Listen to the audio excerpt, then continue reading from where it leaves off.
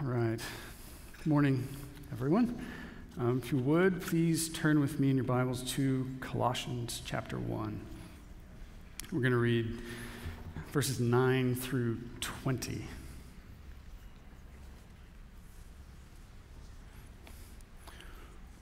Paul says this, "And so, from the day we heard, we have not ceased to pray for you, asking that you may be filled with the knowledge of his will in all spiritual wisdom and understanding, so as to walk in a manner worthy of the Lord, fully pleasing to him, bearing fruit in every good work and increasing in the knowledge of God. May you be strengthened with all power, according to his glorious might, for all endurance and patience with joy, giving thanks to the Father who has qualified you to share in the inheritance of the saints in light. He has delivered us from the domain of darkness and transferred us to the kingdom of his beloved Son, in whom we have redemption, the forgiveness of sins. He is the image of the invisible God, the firstborn of all creation. For by him all things were created, in heaven and on earth, visible and invisible, whether thrones or dominions or rulers or authorities. All things were created through him and for him. And he is before all things, and in him all things hold together. And he is the head of the body, the church, that he is the beginning, the firstborn from the dead, that in everything he might be preeminent. For in him all the fullness of God was pleased to dwell, and through him to reconcile to himself all things, whether on earth or in heaven, making peace by the blood of his cross." Would you pray with me? This is a prayer of John Calvin.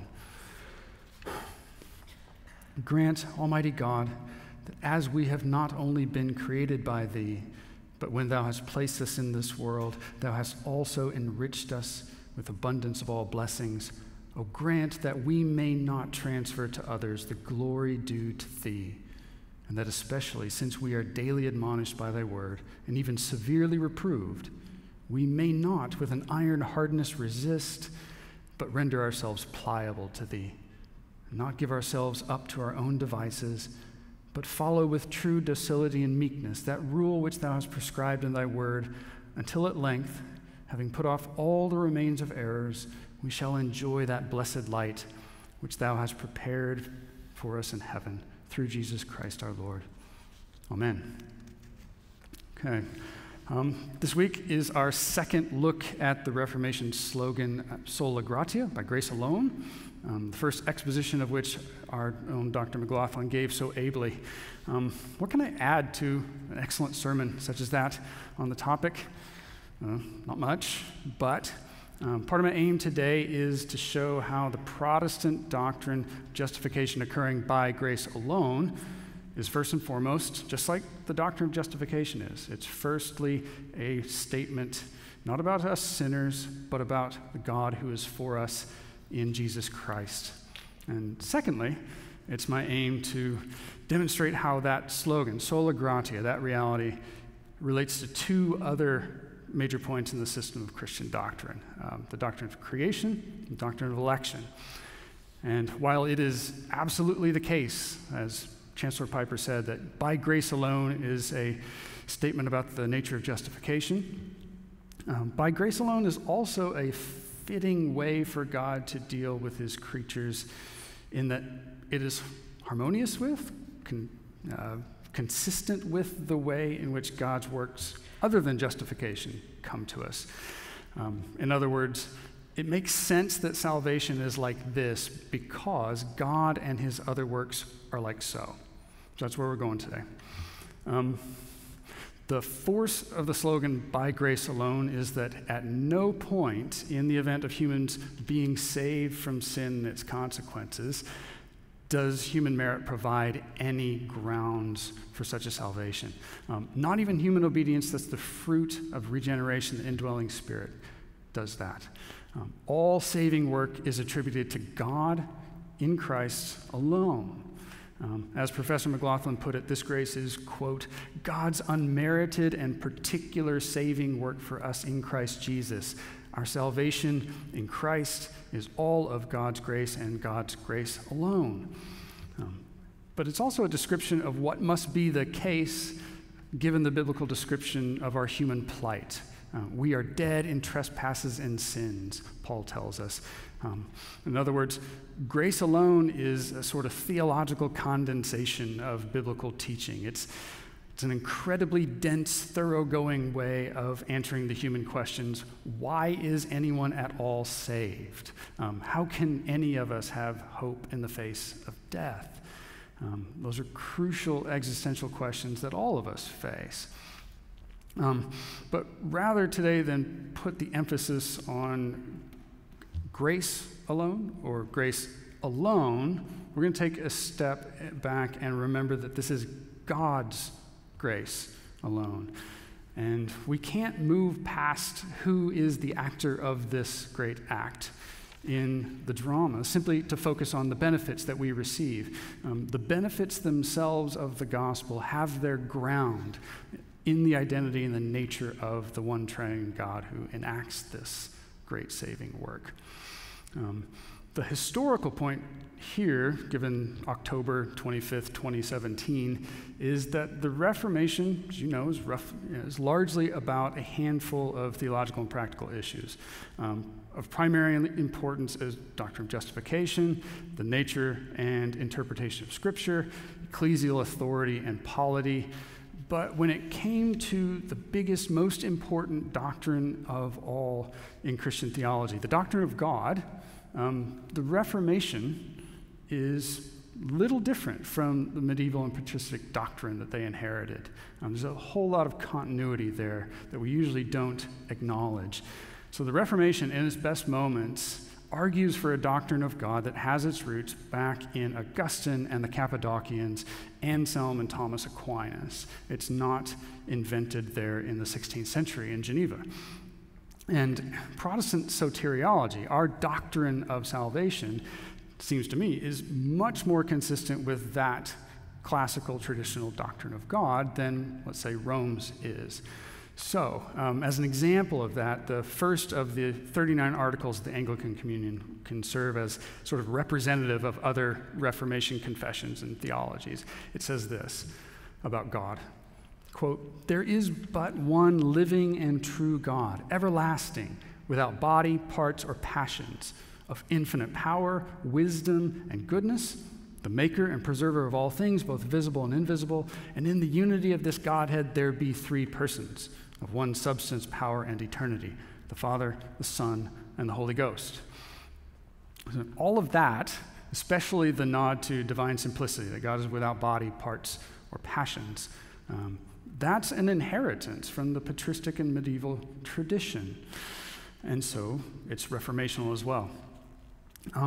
The way that the church has often reasoned about the identity and the nature of God is backwards, or maybe a better term is upwards. You start in the narrative of the economy of salvation that we see in the Gospels, in Jesus, and then we reason about the inner life of God.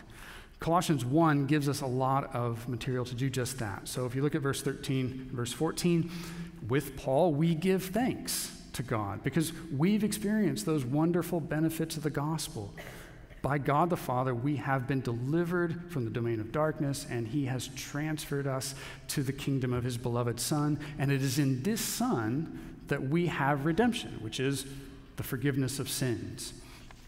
This benefit, this gospel, is ours as a share of the saints' great inheritance. And to take part in that, for anyone to be fit to share in that, we're only qualified by God's grace alone. The Father does that. He qualifies us in Jesus Christ. We do not merit that inheritance ourselves. So far, so good. And yet, the apostle here, Paul, journeys, as it were, further up and further in. He says more. Jesus is fully man. He shares our flesh and our bones. It's only because of that he is the one mediator between God and man. It is because of his being the last Adam that we can be baptized into his death and united in a resurrection like his. In Colossians here, it's by the Son's body of flesh that somehow, unbelievably, we enemies of God have been reconciled to him. In other words, we were dead in our sins, but God made us alive together with Christ, having forgiven all of our trespasses, the text says. These debts we owed to God because of our sins of commission, sins of omission, and these God set aside when the Son was nailed to the cross. And yet, that's not all. Paul wants us to see that this Son, who is our Redeemer, is not only our head, our representative, like us in every way, yet without sin, but also that the Son is wholly unique, that our salvation can be only because the Son has incommunicable relation to God the Father. He is the only one who is the image of the invisible God, the one in whom all the fullness of God was pleased to dwell, and in whom the whole fullness of deity dwells bodily. It is he, not us, who is the firstborn of all creation, and by whom all things were created, in heaven and on earth, visible and invisible, whether thrones, or dominions, rulers or authorities, all things were created through him and for him. It is in him, in the Son, not in us, that all things hold together. In Christ alone, in this unique sense, he is God's beloved Son. And because of this, because Jesus is this one, then we can be saved from sin and death. As the New Testament reveals, the eternal depth of our salvation by grace alone is in this unique relation between Father and Son. That relation has traditionally been labeled with a technical term, right? Eternal generation, the eternal begetting of the Son. How has the church made that move? How have we moved from gospel salvation to doctrine of the Trinity? Well, they've reasoned upwards. They've concluded that, this little rule, that the divine missions follow the divine processions. All that means merely is that what we see God doing in Jesus to save us from our sins tells us something true about God's inner being, who he is. The economy is like this, therefore theology is like that. Colossians 1, Philippians 2, the Gospel of John, Hebrews, Revelation, the entirety of the New Testament actually, they declare that Christ is uniquely related to God such that he is fully God, yet not identical to God the Father. How can we say that? Well, the church has, in order to say that well, developed a distinction between divine essence and the divine persons. Right? One God, one divine essence in three divine persons. And they do it by doing what Augustine did. They look at passages like John 5:26. Jesus can bring life to us dead sinners because not only does he do things in his earthly ministry, but because as the Father has life in himself, so also he's granted to the Son to have life in himself. Second, we conclude that then Father and Son are not two separate substances, not two different things. Because if so, then the Son isn't fully God, and he can't save us, and we are not to worship him. Since God alone is he who can forgive sin and give life. And so we conclude that those names, Father and Son, are relationship-wise terms. They tell us a relation between the two of them. They're related to one another in a personal distinction, and there's not any other distinction to be drawn between Father and Son. God is Father, God is Son, and they are not identical.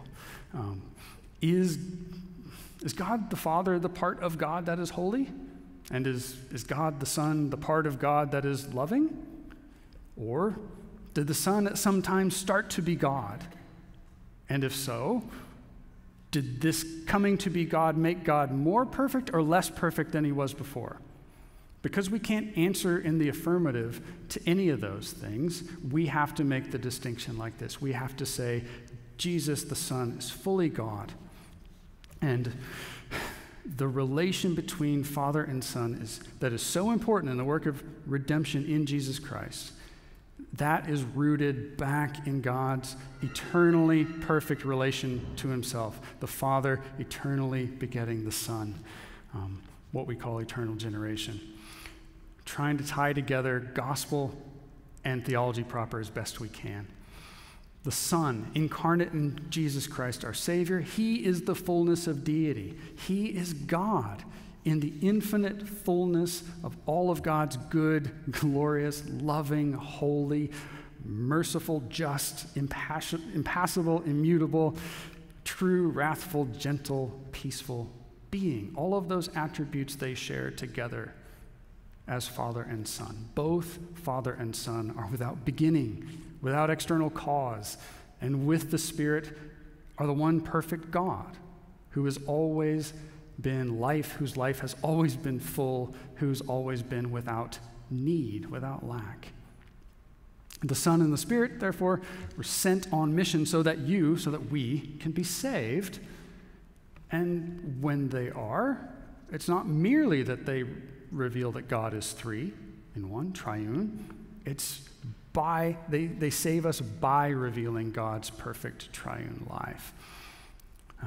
If this is the agent of our salvation, guys, if it is this eternally perfect Son who redeems us from sin, then it makes perfect sense that salvation is by grace alone and not grounded upon any merits of our own. For the staggering act of saving sinners from hell, this God will not give his glory to another. The Reformation slogan, grace alone, is not just the most exegetically accurate description of what the Bible says about our salvation, but it's the most fitting, the most harmonious theological conclusion we can draw if God is like that. The doctrine of God's triune perfection and the doctrine of salvation by grace alone are complementary. Okay, so far, the doctrine of God. What of other doctrines? Well, we didn't really answer our question fully up front, right? Why is anyone saved? That's not really answered if I say, because God is perfect and his Father, Son, and Spirit needs nothing. Right? There's a whole lot of stuff in there that we have to make clear, otherwise it's a bit confusing and some of the glory of the gospel is dimmed. So the first question we ought to ask, I think, should be, why is anyone? Why does anyone exist at all? We always simply assume our own existence, right, as human beings. We like to think that we and the world around us simply are, and then we can easily slide into the position of us having a freestanding claim over against God, like we're two equal partners in this whole thing. And we get to have arguments about him, with him about stuff in the world that we don't understand based on that. But part of what God gives us in the Bible is, I think, training to stop doing that so that we reason well about ourselves, but also we need to ask that question and always keep it in our mind so that we rightly glorify Father, Son, and Spirit, who is our Creator. Revelation 4 is that picture of the four living creatures and the elders singing in eternity the fact that God is glorious because he's made everything, and we want to do that as well as we can as well. The Lord is to be worshiped and glorified, and idols are to be abhorred because God is the maker of heaven and earth. We were not there when he laid the foundation of the earth. We were not the one who laid its cornerstone when the morning stars sang for joy. Just as we have no claim upon God for our salvation, but it's by grace alone, likewise we have no claim upon God for our existence, for our creation. We could say creation is by gift alone. Or in the church's more traditional language, creation's ex nihilo. It is the perfectly free, ineffable, gratuitous, loving act of bestowing life on us who did not exist. In Aquinas' words, creation is the introduction of being entirely, and creation, like salvation, isn't grounded upon human merit of any sort. How could we have earned this? Yes, creation isn't grace per se, right? Biblically, grace is extended to sinners, and before creation, those things don't exist. Instead, we need to say that creation, life in all of its wonderful variety, given its natures and ends by God, creation is gift. The Lord alone is the fountain of life. and is, in Paul's words, he who calls into existence things that do not exist. He doesn't have need of any counselor. He fills heaven and earth. All the cattle on 1,000 hills are his, and he would not be less perfect, less glorious, if we and the world had never been. So with Paul and with Anselm, we have to ask all the time, what do we have that we did not receive? But we still ask, why did God do this? Why did God make these things?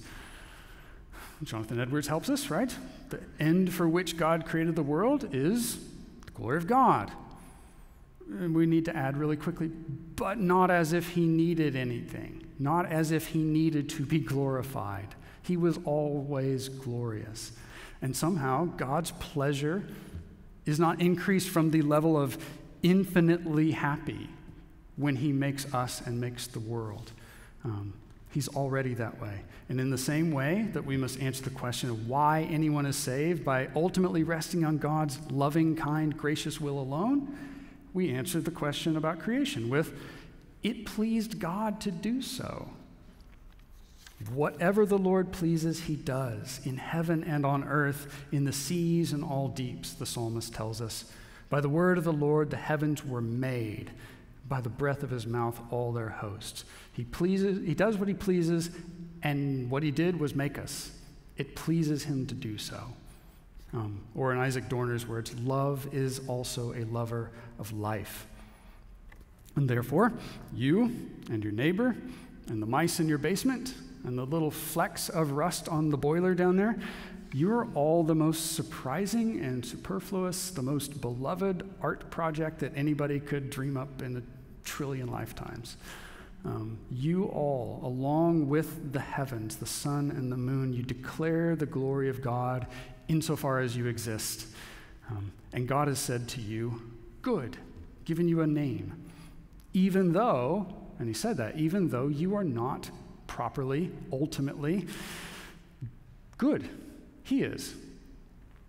You are not God himself and good in the ultimate sense, and yet he still calls us this.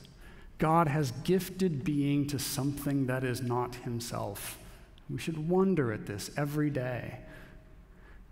As theologian Kate Sonderegger has put it, the cosmos is suffused by the divine presence, his hidden nearness, yet it remains other than God.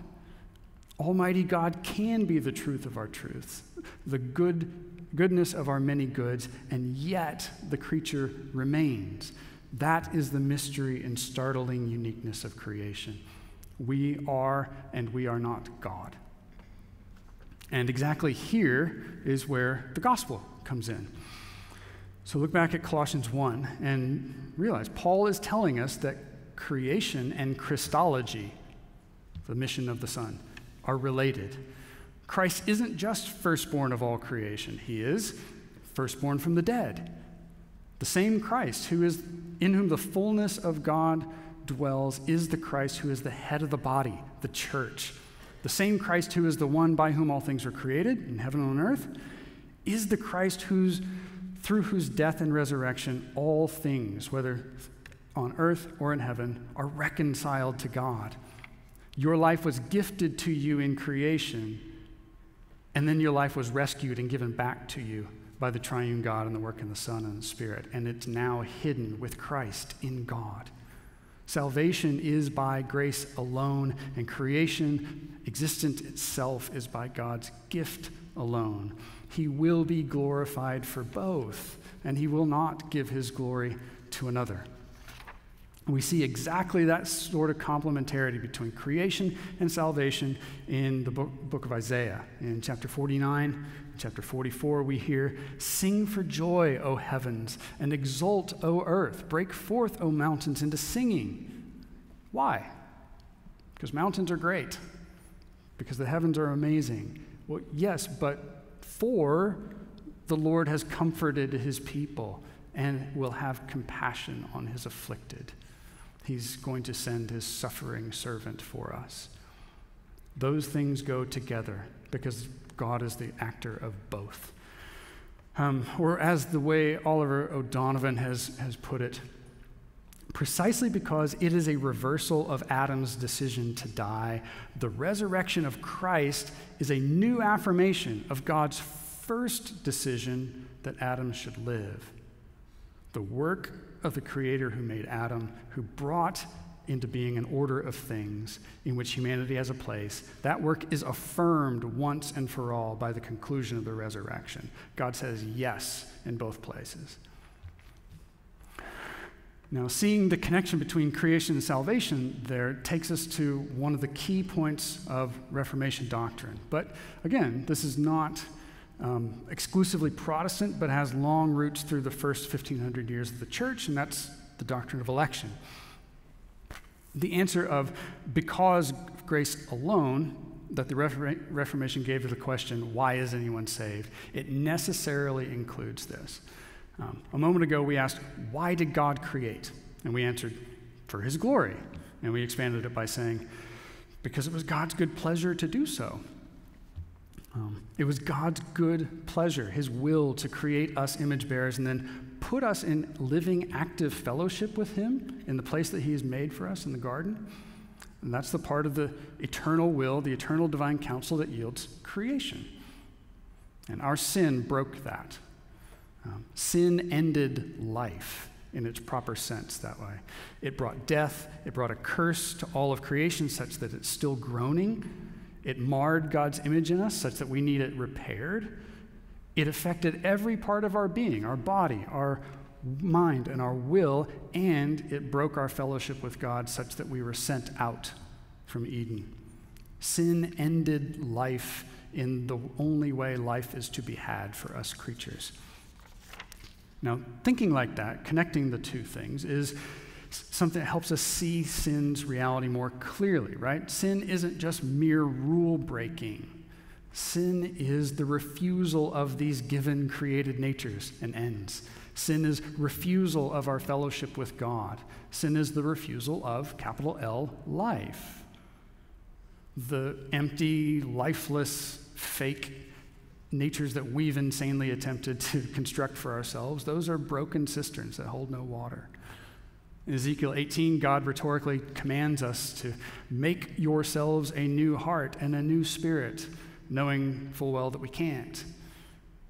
And then we can't because none of us are the fountain of life. None of us are God himself. And so the selves that we construct only yield destruction for us. They only yield deadness. We are dead in our sins.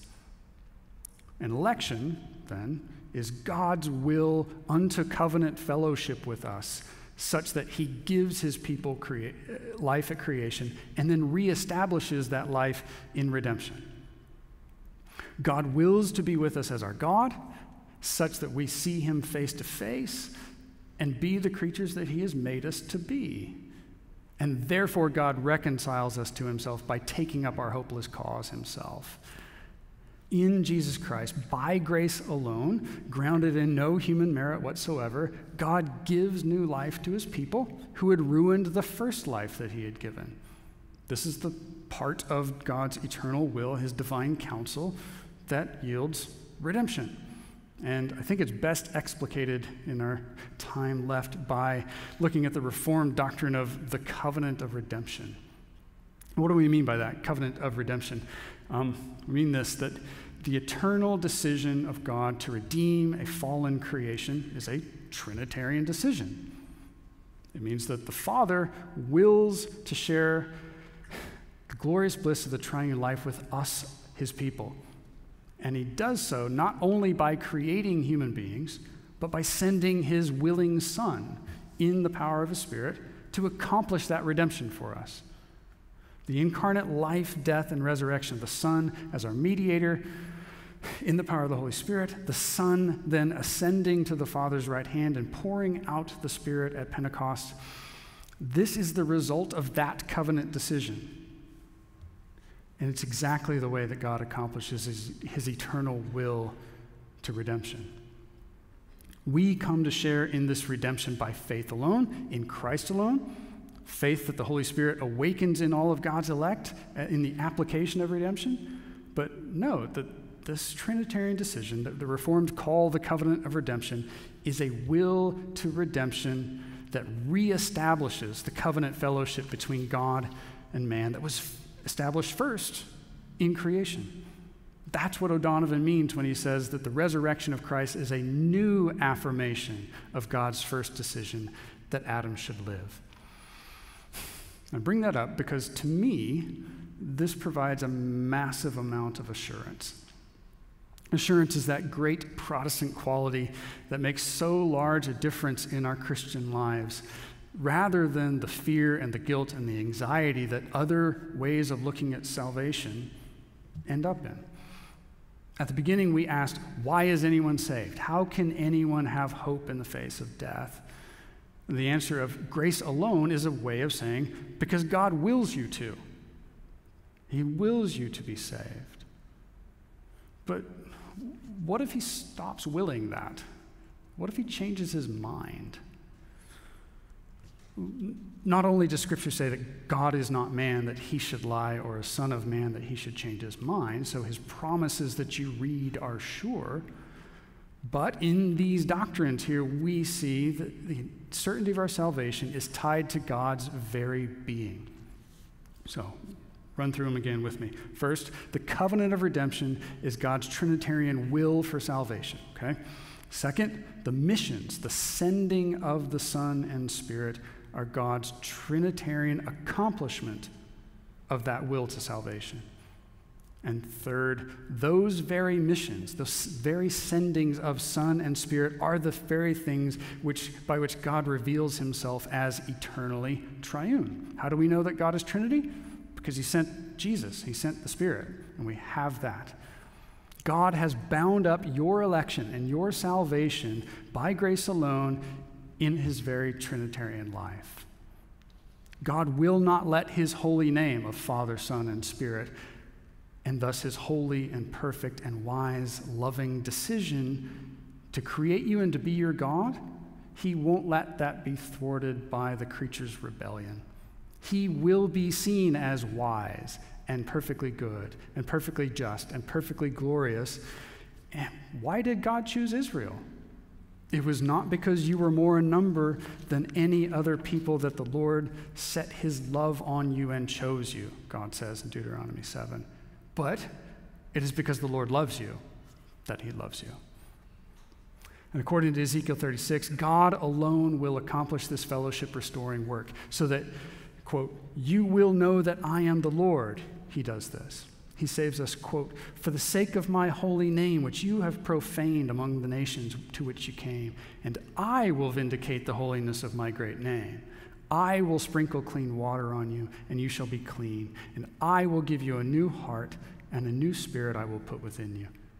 So you can have hope in the face of death. You can trust that your salvation is sure by grace alone.